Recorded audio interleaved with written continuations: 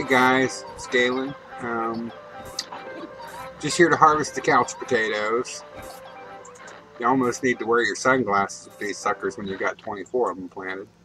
I know that's not the most you can plant, but it's the most that I care to plant. I've got friends keep trying to get me to set up 69 plot gardens, but crying out loud, geez, multiply that times 2, that's like 138 energy.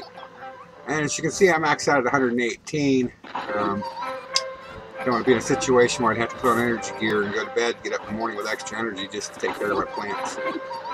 24 is enough. I have like, I think 4, 5 gardens of this now on different wizards, and then I've got my evil magpies on one too. 32 of those planted. I was noticing though that since one of the last updates, the Elder at least, a lot of times is dropping the needs, and which is nice. I've been putting them on the auction in case other people need them. I've got scatters them around too, but I have been getting litter and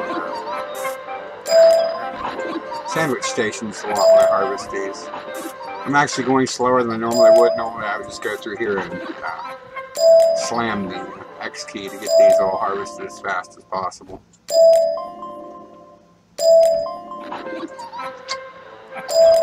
Seems like since I mentioned the litter, I'm not going to get any on the sandwich stations.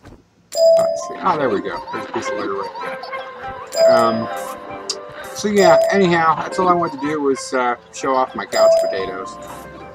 Comes in handy when you're raising pets a lot to have all the level 9 stacks that come with these. And of course, every one you get a seed as well.